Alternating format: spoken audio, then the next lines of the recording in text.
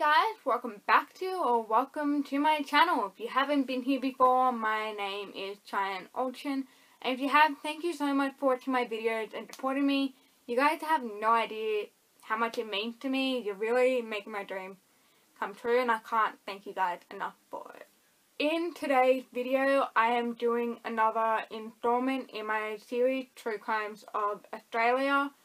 And as you can probably already tell from the title, I am covering the case of the Lost Girls, which is what the public dubbed this case as. The book that I purchased and used to help me research this case is actually The Lost Girls by Ava Benning Morrison, who has been a journalist since 2009. And I really love this book. It is so well written and it is pretty long, as you can tell. But just the writing, the information, it is really good. And the way that things are explained throughout this book is fucking awesome. And the book explains a lot about the case, including practices that law enforcement uses to help identify remains, and also how they go about dealing with stuff like identity theft and fraud, which sadly did occur with this case. This case is about the brutal murders of a young mum by the name of Karlie Jade Pearce-Stevenson and her daughter Khandalyce Kiara Pearce. And although all true crime content is dark, heavy, sad and heartbreaking, I will put in a little disclaimer now. This case is extremely dark, it is extremely heavy and heartbreaking, and it does cover, in this video will cover the possible sexual assault that Khandalyce may have had to endure in her last hours, as well as the sexual assault that Karlie had to face. And just the brutal way that they were both murdered, and especially the way that they found the remains of these two individuals. If you feel that you are affected by stuff like this or impacted negatively, I will recommend clicking off this video now before I get into the case more.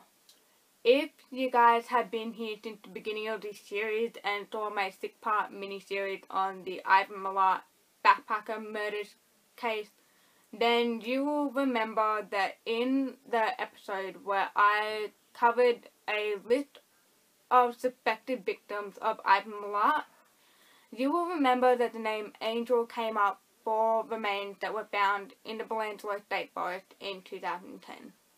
The remains were named Angel after a t-shirt was found at the scene that had the word angelic written across it. And a lot of people speculated that these remains very well could have been that of an 8th victim of Ivan Milat. However, police were very quickly able to rule out Ivan Milat as their killer, because by the time this murder would have taken place, Ivan Milat was already in prison. And police even briefly considered that maybe his nephew, Matthew Milat, could have been their killer, but that was ruled out pretty quickly as well, mainly because he would have been pretty young when this murder had taken place. While investigating the crime scene, police very quickly found two other objects that helped them kind of confirm the gender for the remains, and the items they found were one small white sock and a single silver sleeper earring. So this led them to believe pretty quickly on that they were handling the remains of a young female. The remains were later on identified as Karlie Pearce-Stevenson. And let's jump back into time when Karlie's remains were first found, because this is where the investigation starts. It holds a lot of information, including what they do to be able to identify a set of remains. And it also holds information as to how they were able to connect Khandalyce and Karlie as mother and daughter.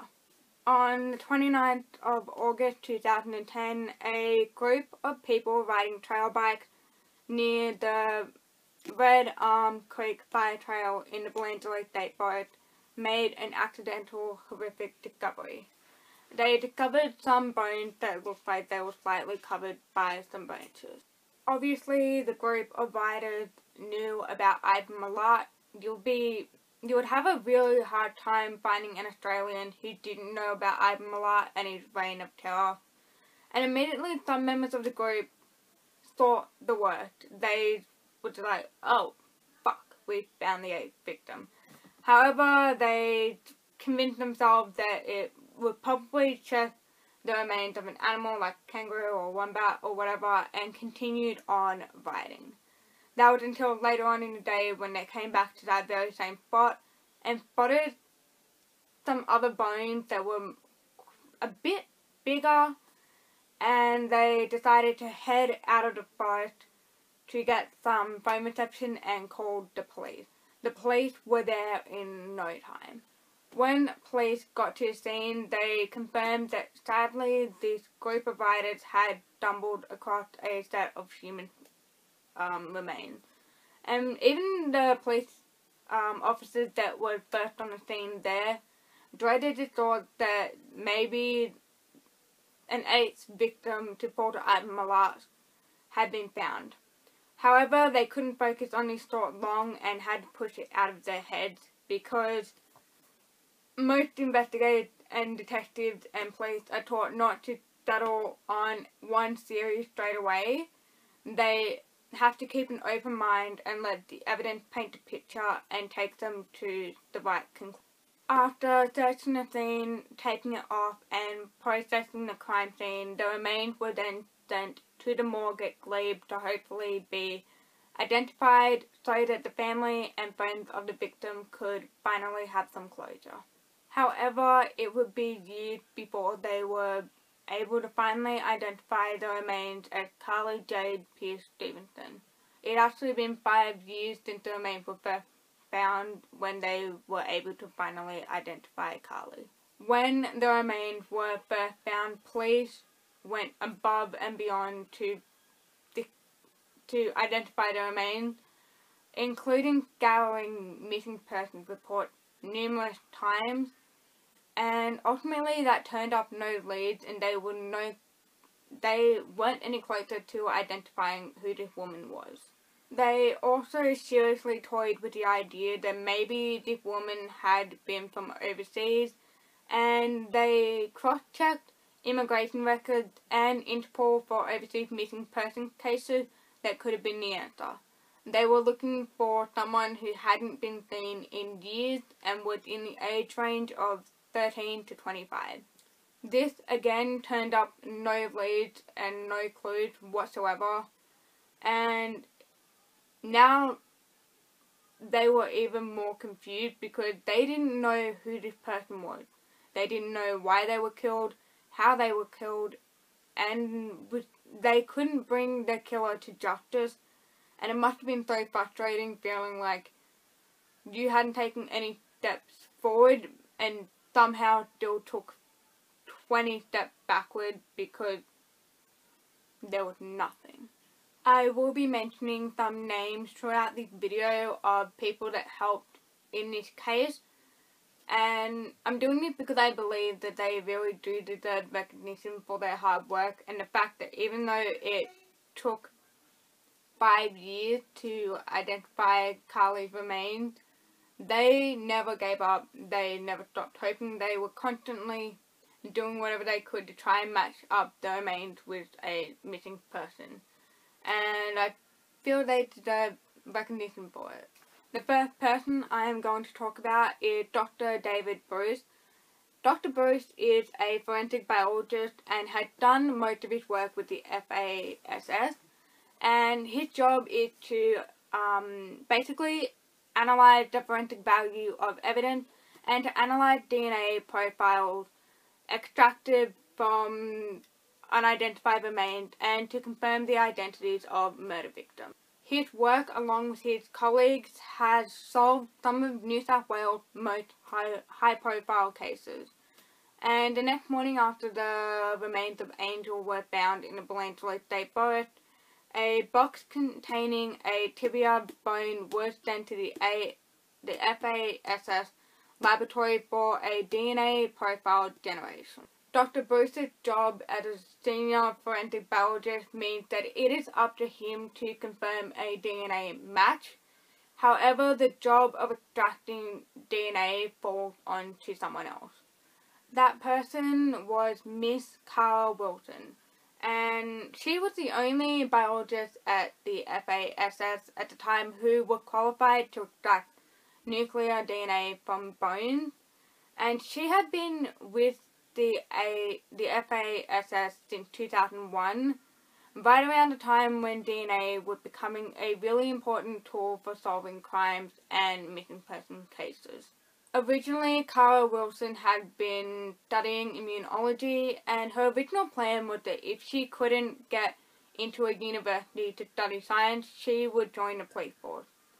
However, luckily for her, later on, she was able to bring both of these passions together and found her job.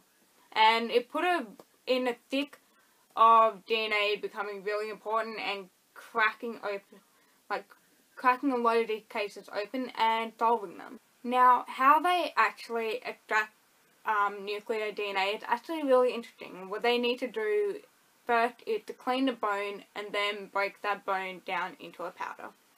And Karlie Wilson noted pretty quickly that the bone was in surprisingly really good condition for the fact that it had most likely gone through at least one controlled burn in that particular area of the Belanglo State Forest, and the fact that it had been exposed to the elements and could have been there for as long as 10 years. Breaking the bone into a powder is a really long process. It can take up to half a day, sometimes more in certain cases. And when they begin the process of breaking the bone down into a powder, they need to do what they call drawing the hood, which is a clear bit of perspex with two holes in it so that whoever performing the procedure can actually put their hand through those two holes and while they're wearing gloves. So when the bone is placed onto the workbench, there is normally a meter wide divider and an inbuilt exhaust fan to protect the person performing this process from the dust that will be produced by thawing, cutting and sanding the bone. After breaking the bone down into as much of a powder as they can do physically, the pieces of bone are then placed in a cylinder and then submerged in liquid nitrogen, which turns what is left of the bone fragment into full-on powder. Doing this allows the person performing this procedure to see exactly how much nuclear DNA there is, and in this circumstance, luckily there was enough nuclear DNA to create an entire DNA profile. And this DNA profile then uploaded to the NCI, which is the National Criminal Investigation DNA Database, in the hopes of finding a match. And this didn't happen, unfortunately, and which was really heartbreaking to people working on this case. But the fact that they had the nuclear DNA and were able to make a full DNA profile actually proved pretty handy later on in the case. When no match came up in the NCI DNA database, it took a year of trial and error before the police force decided to contact someone to create a 3D facial approximation based on the DNA profile. And they did this in the hope that maybe this might prompt more tips and more calls to the police. And this would actually be the first time in New South Wales that 3D facial approximation was used in a homicide investigation. This brings us to Dr. Suzanne Hayes, and Dr. Hayes is actually a forensic anthropologist at the University of Western Australia, and she was contacted by Detective Sergeant Tim Atwood. When he contacted her, she was actually doing a 3D facial reconstruction workshop in Canberra at the National Portrait Gallery. And Detective Atwood was actually from the New South Wales Homicide Squad. 2 weeks later, after initially being contacted by Detective Atwood, Dr. Hayes was greeted by a group of odontologists, pathologists and other detectives at Sydney's morgue. This morgue is actually located in the belly of the Coroner's Court complex on Parramatta Road in Glebe. And the room she was working in was normally reserved for murder victims. As Dr. Hayes began working, she also noted that the remains were in pretty good condition, and she focused on getting the jaw to best fit with the rest of the skull, as this would be her guide to what this girl's face was, the shape of her face was like.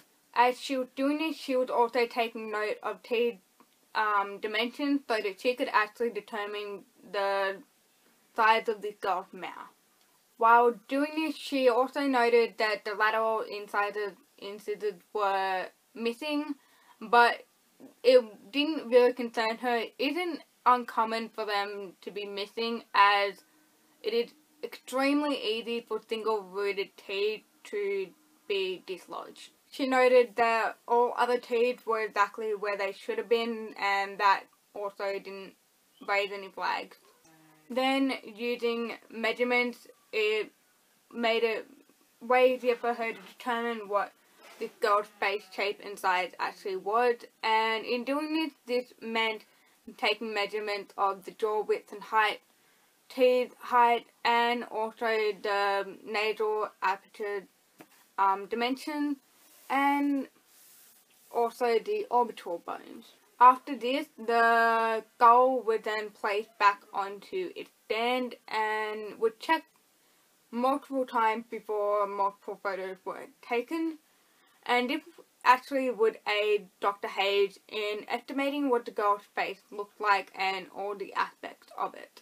With the permission of Detective Atwood, Suzanne brought in one of her hairdresser's friends by the name of Sally Bowley.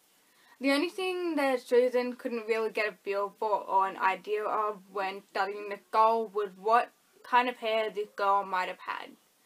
And when her friend Sally saw photographs of hair that was found at the scene of the crime, she was able to determine pretty quickly that the hair was medium length, straight, and had never been bleached or dyed. And with that information there, Dr. Hayes was able to come up with a hairstyle that was shoulder length, layered, and had a long side fringe, which I gotta say is really damn spot on.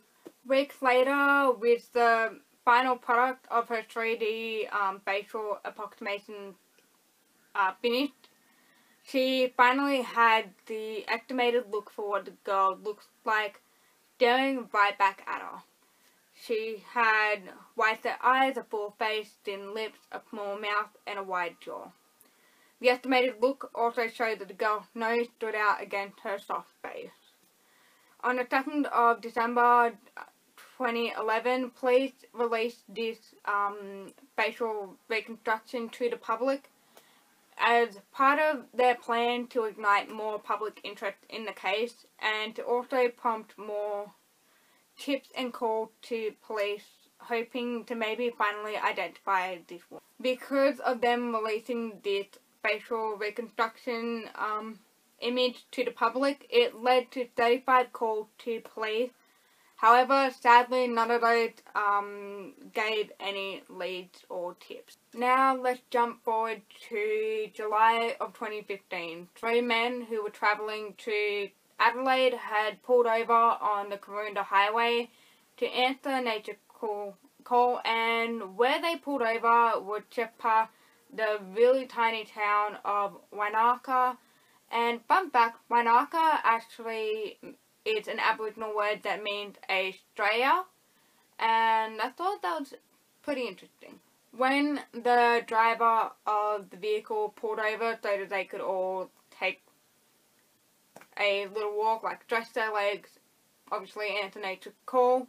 He walked a couple minutes away from the car and noticed that where the ground turned into really harsh shrub, there was actually a really tattered and kind of suspicious look. The content of the bag was sprawled right across the ground, and he immediately noticed that there was a few really grubby clothing items, including an old small pink jacket, a black ballerina skirt, and he also noticed that there was a very tiny pair of silk shorts with the Holdem logo on them. Although that wasn't all he noticed. Very quickly he noticed a jawbone among all the clothing and was horrified by this discovery. And obviously after a little while his friends got curious and walked over to see what he had found, not realizing that they too would come across this kind of horrific discovery as well. They automatically saw the jawbone was small enough to be a child, and although they were horrified by the discovery, they didn't call police right away. They waited until the next morning when they were finally in Adelaide to call police, and one of the three men actually said to the operator when he called that they had accidentally come across parts of a human skeleton that seemed small enough to be of a child. Hours later, and that particular stretch of the Karoonda Highway was busy with police officers. And police officers from the nearest town were first on the scene, and they confirmed that inside that tattered 60 by 40 centimeter suitcase, there was indeed the skeleton of a child. They found that wrapped around the torso was actually a really heavily stained elderberry towel that had a down under towel tag on it, and after testing, a pathologist did confirm that these stains were indeed blood stains. The pathologist also confirmed that the discoloured patches on the other clothing items were actually blood stains as well. It was also concluded that the child was most likely not in skeletal state when they were shoved into that suitcase and thrown out onto that extremely remote highway like they were nothing but rubbish. However, at the scene they did find a hand-stitched quilt with patches that were octagonal, and the patches had tiny pictures of animals, flowers and pumpkins, and there was also black fabric bordering the quilt, and the black fabric also contained musical notes. The quilt was 90 by 90 centimeters, and though it was machine stitched, the patterns were complex and would have most likely required the skill of a experienced quilter. When looking at the remains, police discovered a mat of long blonde hair and sadly found that there was dull grey duct tape wrapped around the skull from the chin to just below the eye sockets. They also found a baby disposable nappy which had been soiled by the Murray-Malise dirt, and when they found the nappy, it was actually found pressed up against the side and front of the skull. When the duct tape had finally been pulled back by a forensic pathologist, they found traces of a blue and white dishcloth very much like a chuck's white protruding from the tiny row of top teeth, and sadly they also found another cloth screwed up in a ball toward the back of the jaw.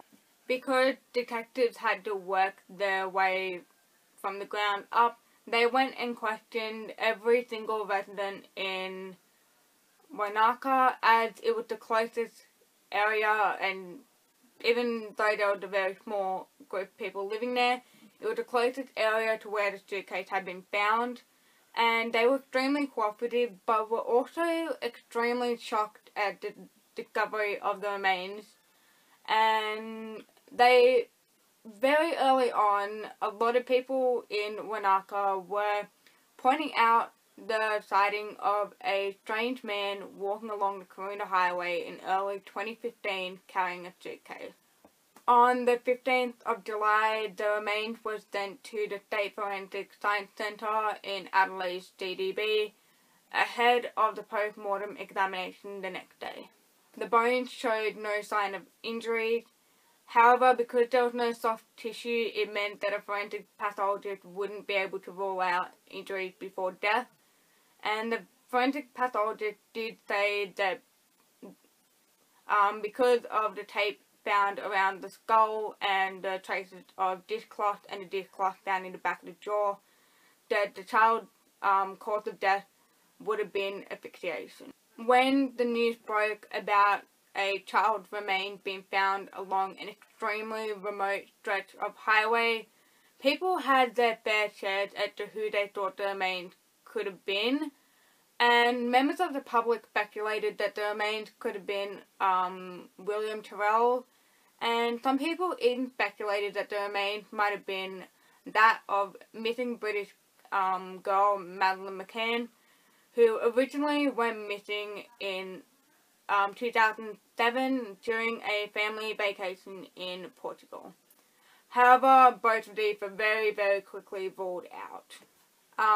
They pretty much knew straight away that the remains were that of a girl based on the pink jumper and the ballerina skirt.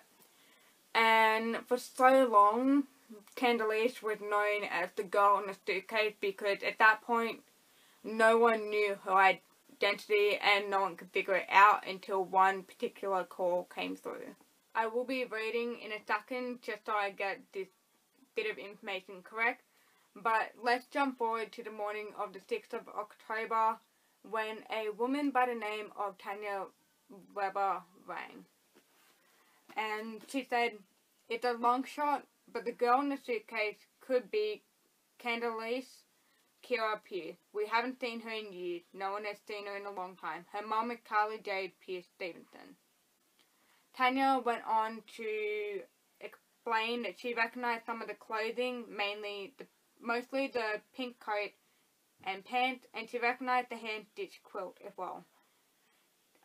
Tanya rang again on the 8th of October, just 2 days after her first call, to press the importance of her information. She also said she had 3 photographs that investigators needed to see. Logged at call number 1267, Tanya's information was passed on to South Australian detective. That night she received a call from Detective Sergeant Blake Holder, who was from the Major Crime Investigation Branch. He asked her to email him the photograph. She sent the email at 8:10 p.m. with the subject line as "Photos of Khandalyce." Tanya then said the following in that email. "Hi Blake, thank you for following up my concern. These are the only photos I have of Khandalyce. The pink dress she is wearing is the same as the photo I found on the web attached. I will see if I can find Colleen's, Kendall's grandmother's, old USB sticks that may have other photos. Regards, Tanya Weber." The photos that Detective Holder received from Tanya were 3 very similar ones of a young girl around the age of 2 with bright blonde hair, and she was wearing a black headband that was pushing her hair back, and she was also wearing a light pink dress that was cotton and had bare stripes on it. Her little fingers were wrapped around a pram, and in one of the photos she had her head slightly tilted while she was looking directly at the camera. An hour later, Detective Holder did call Tanya back and stated they had located Karlie interstate. However, in another follow-up email, Detective Holder was asking Tanya a lot of questions about the girl, such as their birthplace, family illness history, the name of Karlie's grandmother, who had stitched the quilt for Khandalyce, and also Karlie's last known phone number. Detective Holder was also looking for contact details of one of Karlie's friends who had started a Facebook page to look for Karlie. After answering all of Detective Holder's questions, he had to inform Tanya that they sadly had not located Karlie Jade Pearce-Stevenson, and rather they had located someone with a really similar name. They were able to finally identify the remains as Khandalyce Kiara Pearce when they looked into her immunization records and realized that she had been immunized at 18 months old, and that she would never immunize further than after that. Some people get more immunization as they get older, especially when they hit school. And they also found that she had never been enrolled in any school in Australia, and at that point in time she should have been around 9 years old. It really seems like she just disappeared in late 2008, and detectives did request access to a record of Khandalyce's newborn screening tests, which were taken at Alice Springs Hospital. Ever since the 1960s, babies in Australia have undergone pinprick tests in maternity wards 2 to 3 days after birth, and this blood sample is used to test for a range of congenital diseases, and this blood sample is then blotted onto a piece of card, and the length of time that these cards are kept by different health departments across the country really does vary between the different states and territories. Khandalyce's grocery card was stored at the Women's and Children's Hospital in North Adelaide, and forensic biologists were able to take this blood sample and generate a DNA profile, which they then compared against the skeletal remains found in the suitcase, and it was a match. After 3 months of searching, they finally had an identity. They told the family on the 12th of October that the remains were indeed Khandalyce, and they told the family to stay quiet and not tell anyone about this development, as there was still an ongoing investigation into finding the killer responsible and bringing them to justice. At this point in time, with this case, they could not afford anything getting out just yet. For the next 9 days, the family members really did just cut themselves off from the world. They stopped answering their phones, stopped answering text messages, emailed, and didn't talk to anyone, didn't see anyone, and really risked so many friendships in doing so. And while they were literally in solitary for 9 days, they were left wondering what had happened to Karlie. On the 15th of October, it had been 5 years since Karlie Wilson had extracted a DNA profile from the remains of Angel that were found in the Belanglo State Forest. And in all that time, the DNA profile was just sitting in the national database waiting to be matched to another case. Miss Wilson one day received a call from FIRM, which is the abbreviation for the Forensic Intelligence and Results Management Unit. The call was to do with the little girl found in the suitcase, and after using Khandalyce's medical record to identify the bone, the focus had shifted to Karlie once again, and the question everyone was asking was, where was Karlie? Karlie had left Alice Springs in November of 2008, and she headed to Adelaide, and while she was in Adelaide, she met a friend at a shopping centre, and then she left for Canberra, and Canberra is actually less than 2 hours away from the Belanglo State Forest. South Australia Police then got in contact with New South Wales Homicide Squad, and they wanted to test the DNA of Khandalyce against the DNA extracted from the remains found in the Belanglo State Forest in 2010. The sort of the DNA's matching seemed almost impossible to most people, as the remains of these two individuals were found almost on opposite sides of the country, and they were found 5 years apart. Karlie Wilson, when she got the email, she printed off both pages. One was a profile of Angel's DNA and the other was of Khandalyce's DNA. And most people who've done basic science know that a child inherits half of their mother's DNA and half of their father's DNA. This meant that if Khandalyce was really Angel's daughter, that half of the DNA would be a match, and it was. Miss Wilson checked the profile a number of times, not believing her eyes and that it would match, and then she called her superior, Dr. Bruce, who looked over it and confirmed that the DNAs were indeed a match. Now, we need to talk about the person who was responsible for Khandalyce's and Karlie's murder. The man at the time was going by the name of Daniel Marshall, but his real name is Daniel Holdem. Now, from Daniel Holdem's accounts of his early life, he did have a pretty rough upbringing and a pretty traumatic birth, which resulted in his mother not loving him. This is what he claimed. Again, he has lied multiple times to save his ass, so you can't really believe everything he says. Daniel Holdem was the last person to be seen with Karlie and Khandalyce, and Daniel had actually met Karlie's mum, Colleen, and her sisters, Karlie's mum's sisters, and none of them liked him from the second they saw him. There was just something off with Daniel. The three things that came up with all of their accounts is his obvious drug use, his short one-worded answer to their question, and also his lack of eye contact with anyone.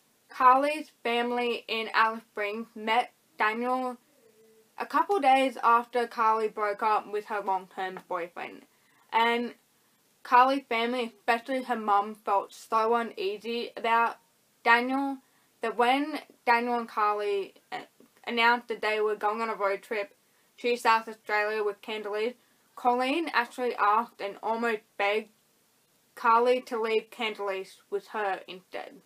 Daniel later told investigators that during this brief time, he and Karlie were actually having a fling.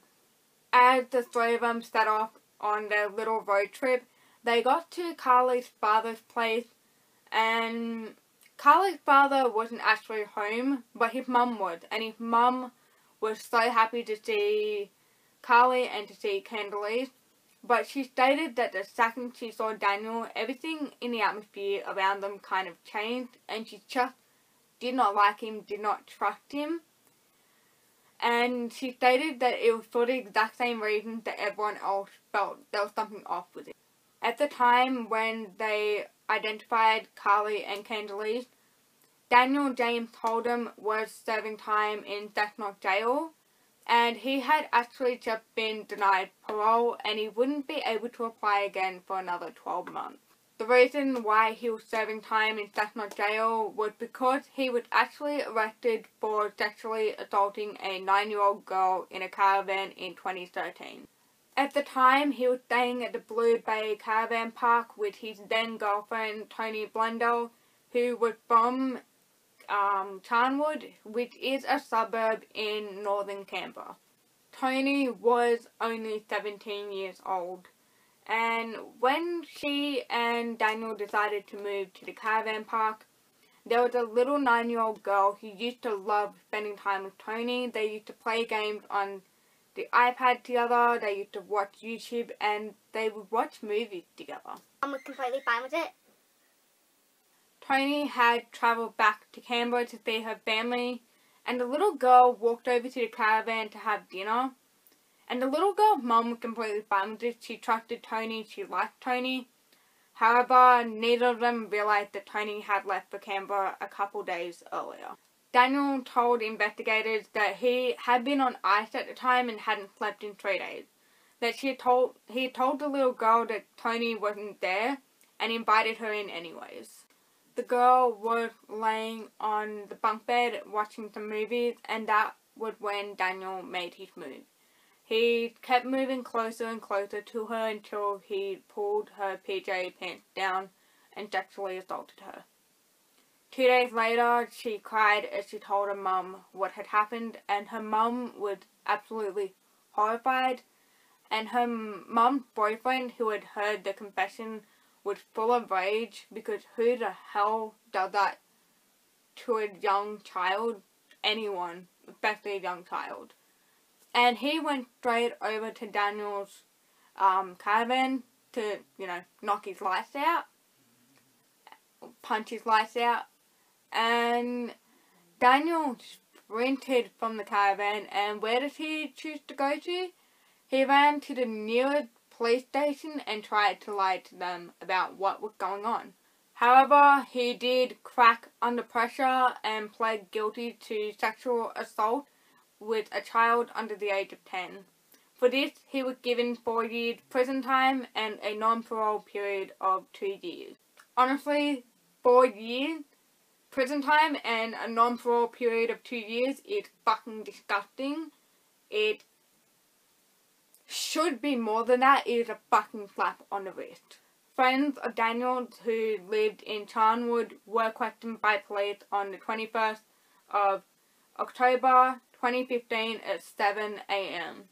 This was because they were actually the last people to have seen Karlie and Khandalyce alive besides Daniel. They last saw the two girls alive 7 years before, and it was because of these friends that Daniel met Tony in the first place.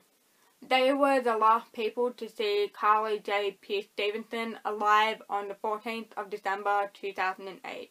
And they both said in separate statements made to police that there had actually been a pretty big fight between Karlie and Daniel, which resulted in Karlie taking off in her Holdem Commodore and Daniel following her. And they both left Khandalyce by herself with this couple, and their names are actually Derek and Christine. When Daniel finally came back at around midday the next day, Derek said that there was a scratch on Daniel's face and that he had removed a blanket from the boot of Karlie's Commodore before cleaning it. Christine then asked where Karlie was, and Daniel said that he'd just left her at a bus stop, which made Derek ask about Karlie leaving Khandalyce behind with them, and Daniel actually said that Karlie leaves Khandalyce behind quite often and that he was going to be taking Khandalyce back to her grandmother. Derek then told police that he helped Daniel trade in Karlie's Holdem Commodore for an older Holdem statesman. Derek's name was on the record of sale, which was carried out on the 17th of December 2008, and as luck would have it, it was because Daniel did not have a license. 2 days later, Daniel strapped Khandalyce into the backseat of the statesman and then took off for South Australia, and that was the last time that Christine and Derek saw Khandalyce. After this, police became interested in the Belanglo family, as Tony had dated Daniel before he was arrested for sexually assaulting a 9-year-old. And they were pretty shocked to find a lot of Daniel/Karlie's possessions there. They found Karlie's SIM card, her phone, her Medicare card, and also her library card that had her signature on the back. They also looked through Tony's diary, and there was one entry in particular that caught the attention of investigators. Things feel deep. Daniel's lied to me. Said he killed Karlie and Kendall, but they're still alive. It's all over Facebook, but he said they're dead. And he's made them think she's alive, but everything he said don't make sense.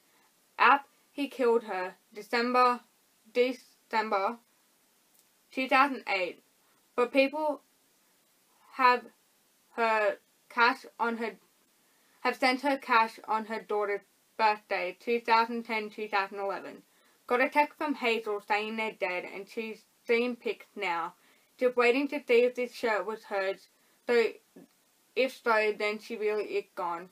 Sent him a pic of her soon. He/they found her top, and said he threw it over her. No one knows who she is.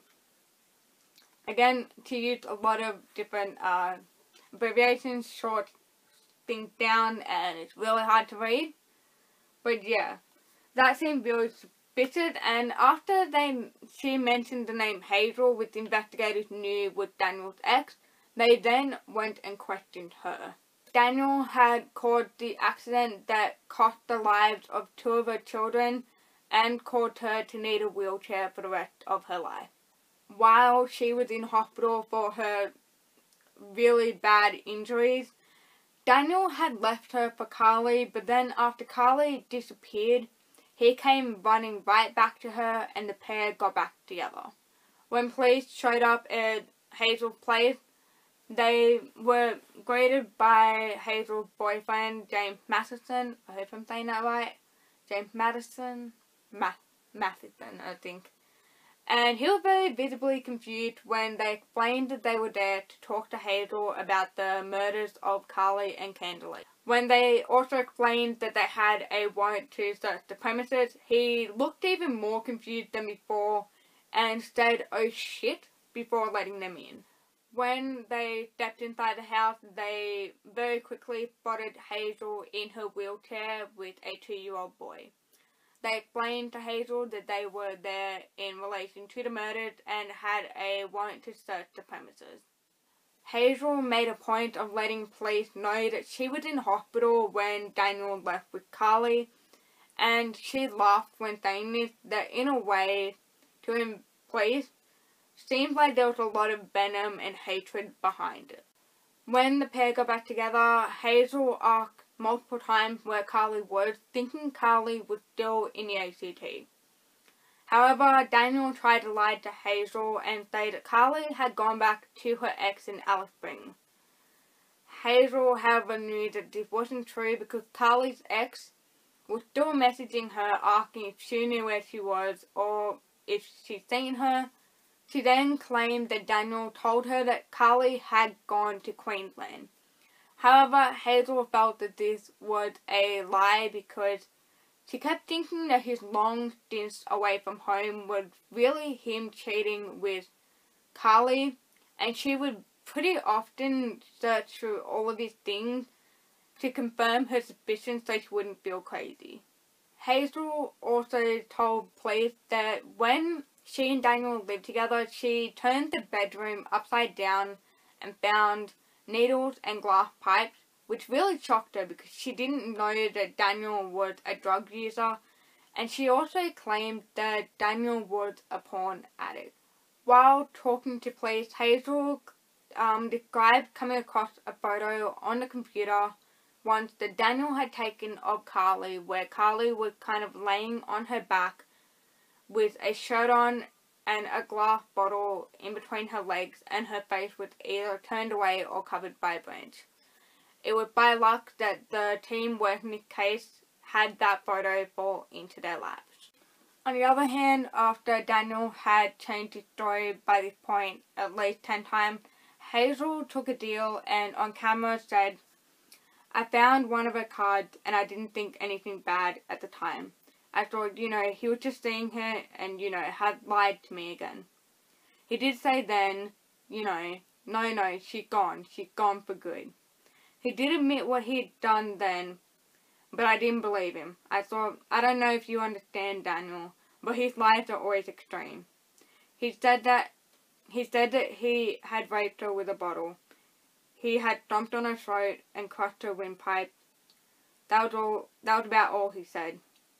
As Hazel was saying this, she's trying not to cry and does her best to get the words out. She then went on to say that Daniel had told her that he tried to have sex with Khandalyce and she wouldn't stop crying, so he stopped the crying by shoving her panties down her throat, which is what killed her. He continued to have sex with her body and then threw it out like trash. She also claimed that the reason he killed Karlie was because she was trying to get to her daughter, and that even when he was hurting her, he had to crush her throat from crawling to be able to get to her baby. Back to Karlie and Khandalyce though. When they were finally about to be laid to rest, they had a coffin big enough to fit the mother and daughter in them so that they could be laid to rest together after 7 years apart.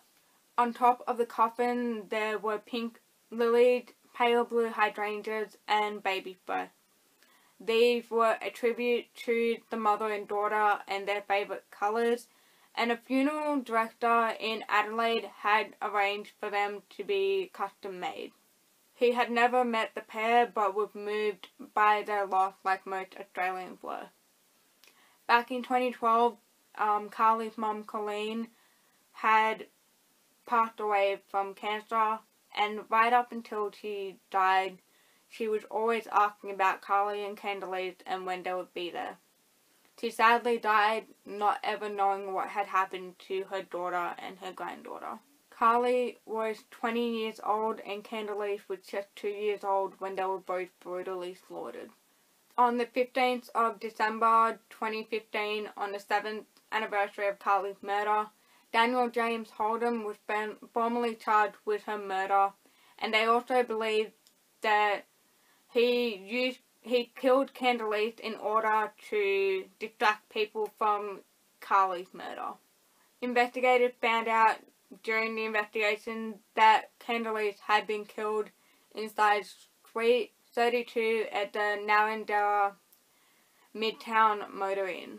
Daniel then went to trial, and at first he pled guilty to both counts of murder. And towards the end of his trial, he tried to change his plea and say not guilty. However, this didn't work. He was sentenced to 2 life sentences for the 2 lives he had taken so brutally. Daniel James Holdem then did his time rotating between Cessnock, Goulburn, Silverwater and Parkley jails, and he did try to appeal his sentence in 2018 but was denied. Tanya had promised Colleen before she died that she would find her daughter and her granddaughter. And Colleen's last words were actually, "Can you look after Luke," which is Karlie's younger brother, "and can you find Karlie?"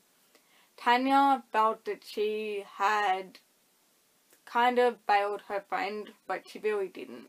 I know a lot of other people have said this, but on the off chance that Tanya ever finds this video, I hope she knows that she didn't bail Colleen. It was because of her mentioning that the remains could have been of Khandalyce that they were able to identify Khandalyce and Karlie's remains and to finally reunite the pair in one of the most heartbreaking ways possible after so long apart, and to finally reunite them with Connie and Colleen. And you didn't give up, and it paid off big time. That is all for today's video. This is such a heartbreaking case. I cried quite a lot while researching it. There was one night where I was up till like 4 o'clock in the morning researching, and when I read the part about in this book, when I read the part of them getting a coffin big enough for the pair of them to be laid to rest together after so long apart, it broke my heart and I did bawl my eyes out. And as much as I love learning about the forensics and how they solve these cases, it is still really heartbreaking, and it fucking sucks that this kind of stuff happens. It fucking sucks that people do this type of thing to innocent people. And the fact that, like, with sexual assault of a minor, a child, that, like, with Daniel James Holdem the first time, 4 years prison time, 2 years of non-parole period, that is a fucking slap on the wrist, and Australia needs to work its shit out and actually lock these people away, because these people are dangerous. Anyways, I hope you guys enjoyed this video as much as it is heartbreaking. I hope it sheds light on how much work good police officers do to solve these cases. And if you feel you know anything about any case, if you have any suspicions, even if it's the tiniest, most stupid detail you can think of, it could help solve a case. So call Crime Stoppers, call police, start spreading awareness about certain cases, missing person cases. It can really be what breaks the case wide open and gets solved. And yeah, I hope you guys liked this video, and remember, if you are interested in this case, I highly recommend getting this book, The Lost Girl by Ava Benning Morrison. It goes way more in depth into this case than what I did. And yeah, I hope you guys enjoyed it, and I'll see you guys next time. Bye.